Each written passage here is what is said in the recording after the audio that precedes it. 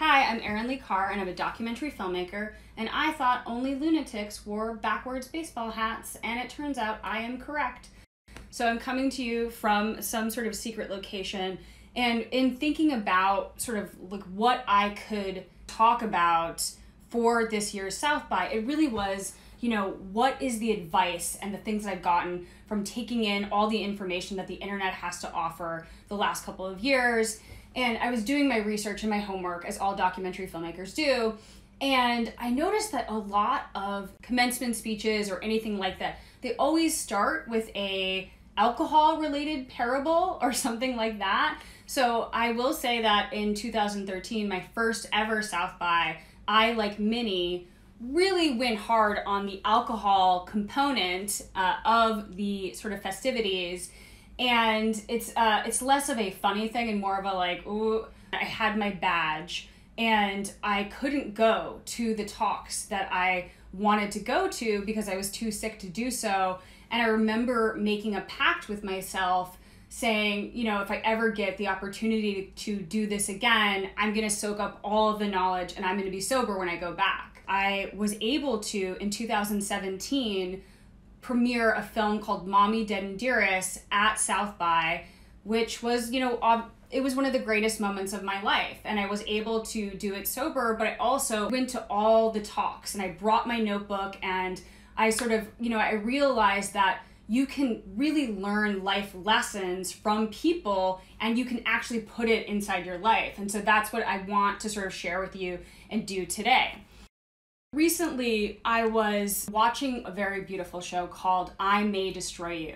I looked up the actor and the writer and the EP whose name is Michaela Cole, and I just sort of wanted to know more about her and sort of what her process was, and I came across a quote, which I'll read to you guys. It says, "You're always on fragile ground because it's not yours.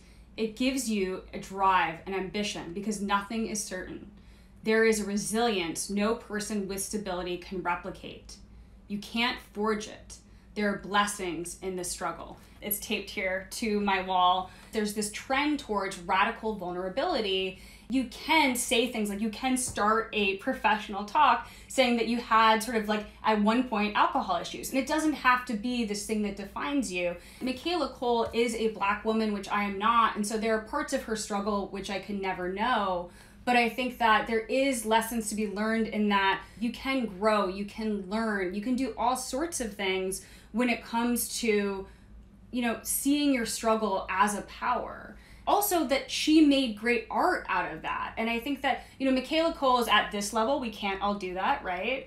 But I think that when I May Destroy You, for those who haven't seen it, is about a young woman's perspective on being assaulted. And it's not just the night of, because I think throughout cinema it's really been about that, but it's all the days that follow and what is it like to have that very sensory, scary experience of remembering. And this is not like just a dark show. It's incredibly comedic and funny and quick. And, I think that for her to show that being assaulted was one of the worst moments of her life, but also that she could share that with millions of people through a platform like HBO, it was really meaningful because it showed that at once it's a life-altering event, but that it doesn't change you and that you can sort of grow from it. And if it does change you, that's okay. It's just something that really, really struck me and I wanted to think about and obviously like tape to the wall. Okay, so the second one, and I'm gonna name drop here, but it is my father, so please feel free to sort of eye roll. My dad was a journalist for the New York Times. He is no longer here. His name is David Carr. He was one of the biggest fans of South by you could imagine. And he loved giving talks. He loved listening to talks. I've been to a lot of South bys. He always asked me, which talks I was going to, what I've been listening to. Always like, when you sort of figure out your schedule and like what you're going to be doing and things like that. And I remember after he died, I watched a YouTube video. There was this beautiful commencement speech he did at Berkeley School of Journalism. And he said, "If you're the kind of person who can be both scared and courageous at the same time, you'll probably do great things." He was talking to a group of people that just graduated J school, which is a very scary place. Like, journalism as an industry has really hit a lot of sort of rough places. I always thought that, you know, being scared and being courageous were in opposition to one another, that they could not live inside the same Venn diagram. But what I've realized is that's not true. I think back to my own personal experience, and there have been so many times where I have been scared and tried to be brave at the same time. I make true crime and survivorship films for a living. And my first film was about this guy named Gil Valley, who was convicted of conspiring to kidnap, rape, torture, and eat young women. I'm going to underline the word conspiracy, because that's really what it was. That's what he was actually found guilty of, versus actually killing somebody and eating them. I went and visited him in a prison. I got a small development deal from HBO to make a film about this, to see, was he actually ever going to kill anybody or not? Part of the instructions for when you go to a prison is that you can't have any piercings in your face. And at the time, I had an eyebrow piercing. I'm pretty punk, if you can't tell. You know, I had an eyebrow piercing and I had to remove it lest someone decide to rip it out of my face. And I just kind of thought in the car, and I said, is this the right thing? Is this where I should be really putting myself? And I want to be clear, I didn't feel scared about him. I didn't think that he was going to trespass on me physically, but I think it was all this lead up to the prison. And I remember feeling really scared. And the second I stepped foot inside the prison, the fear did not disappear, right? In the story, it's always I got there and I did it and I was brave. And I think that it's important for me as a professional to say that, you know, one, it's okay to listen to safety cues. I'm in no way saying that you should not listen to cues about safety, but two, that these two things can be with each other versus in conflict of. And I think, you know, there's a lot of great sort of anecdotes in that speech. So I encourage everybody to go see that. And so I was at South by in 2017. I got to go back in 2018, and there was this filmmaker named Barry Jenkins who was giving the film keynote. He made a film called Moonlight, which is one of the, you know, the great works of cinema of our time. And I got there, I got early. I, again, brought the notebook that I keep bringing up, and I started to write down notes. And one of the things that he said that I loved was, if you're under the age of 30, you should want it right now. You shouldn't expect anyone to give it to you, but you should want it right damn now. Of course you want it, right? People who are in the arts always have to want it. But I think what I'm listening to is it's not just enough to want it, you have to do it. And there's all of these things that, you know, Barry sort of talked about in his speech. I mean, that he had to drop out of film school, that he had to reorient what his life was going to be about, what was the subject matter that he was going to make movies about. I just remember feeling his vulnerability in sharing his story, but that it wasn't a straight up sort of, you know, ascent. That there were peaks and there were valleys, and it's okay to have failures. You don't just win an Academy Award one day when you get up. I mean, there were so many days that sort of led up to that. And I thought his speech was so beautiful. And also he read the acceptance speech that he was supposed to read at the Academy Awards before there was that incredibly weird snafu where they mentioned La La Land instead. If he could get through that and act gracefully, we can all get through it and do it. There's so much to learn inside that speech, and it's on YouTube. And you should go do it right now. Don't stop the talk, but do it after, right? You can't do a talk about advice without mentioning David Foster Wallace. And David Foster Wallace, for those who don't know, is an American writer. He is no longer with us. He was somebody that wrote a book called Infinite Jest, amongst many other books. And he became this sort of product of the intellectual elite. Every guy I dated in Brooklyn always prominently featured Infinite Jest.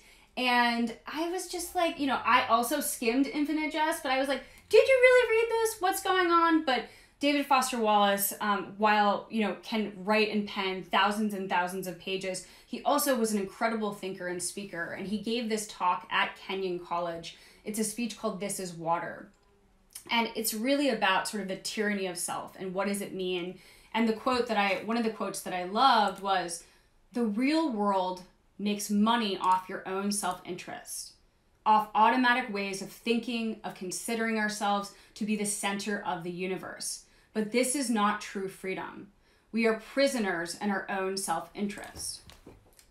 I think that is very relatable for those in the pandemic. I think that, since we have all started to, be in our sort of little boxes, we all operate as if we are, the lead character Truman in the Truman Show.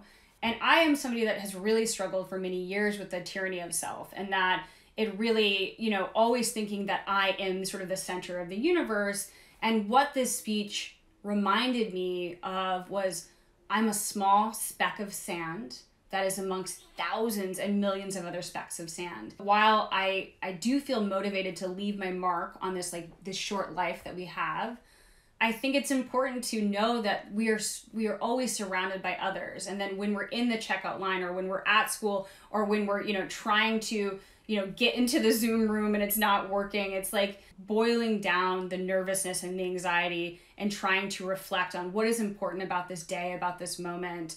I think it really has a lot to do with social media, and I'm not sort of technophobic. I am completely addicted to social media, but I think that one of the things that I learned, that in order to have complex artistic thought, I really have to put down my phone. When I'm in a screening session, like I was in one today, hi Jason, I think that it's about putting on Do Not Disturb and being connected to that person and saying, you did a lot of work and I'm here to listen for it. David Foster Wallace has a lot to teach us about what freedom means and how we can sort of enact that in our daily lives. When I was getting ready for this talk, I got on YouTube and I typed in commencement speech, and it was 1, 2, 3, 4, 5, 6, 7, 8, 9, 10. I numbered that wrongly, but you know what I'm doing. 11, 12, 13, and then the 14th person was Beyonce, and was finally a woman.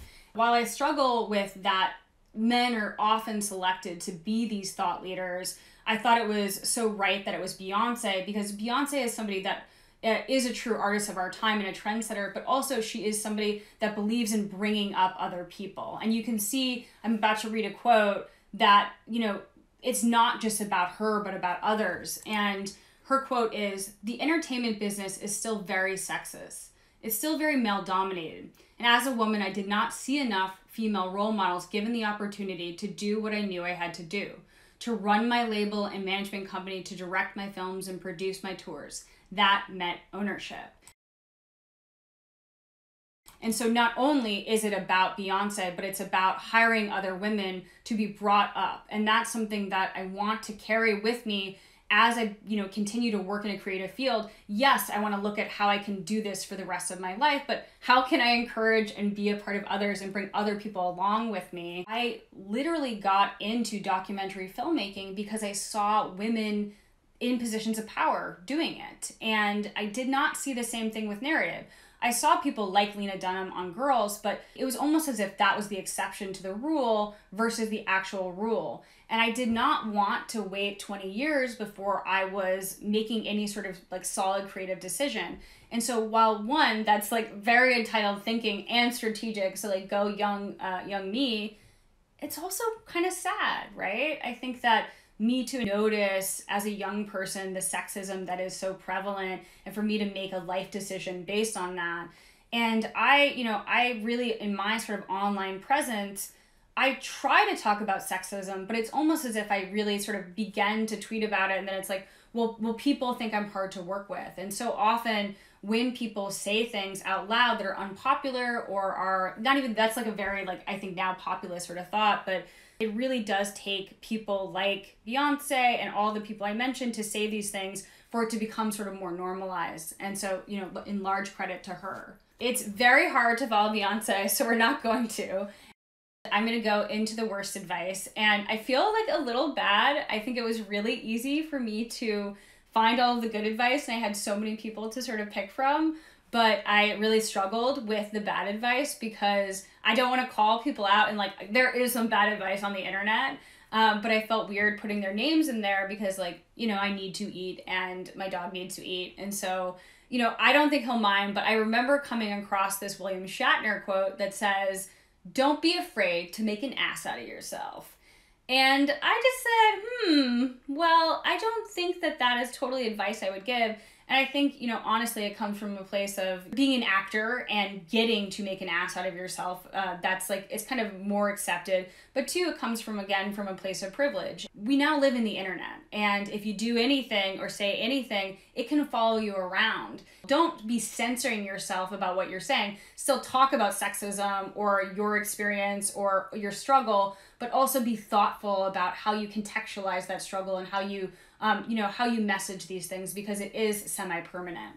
Other advice I got was, don't pay back your student loans. They said, put money towards retirement, put money towards a trip, or like literally just having rent. I obviously, like many young people, didn't have a lot of money to spare. And so I just paid the minimum. And then a couple of years ago, I finally met with someone who works in finance. And she said, yeah, you should pay off your loans. Then she started to explain two words to me that I hadn't heard before: compound interest. And I think at this point in the talk, you might be like, this lady is a straight up dummy. She does not know how compound interest rates work, even though she took out loans for an education.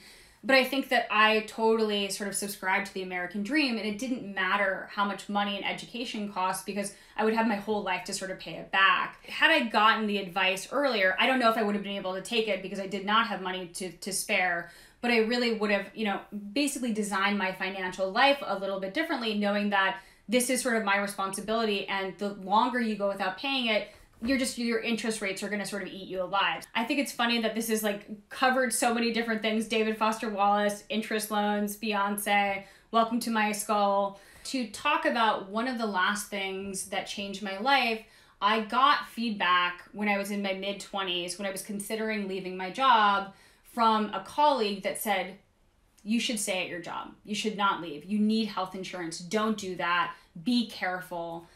And I remember, sort of sitting with that night and thinking, okay, well, maybe I should rethink this. Like, I shouldn't sort of go out and take that leap of faith.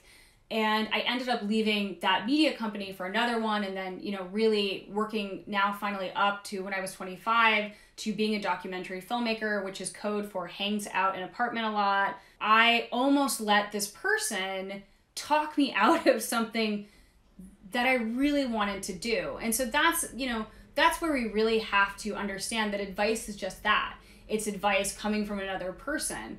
And had I listened to that, I would have been in a very different spot in my life.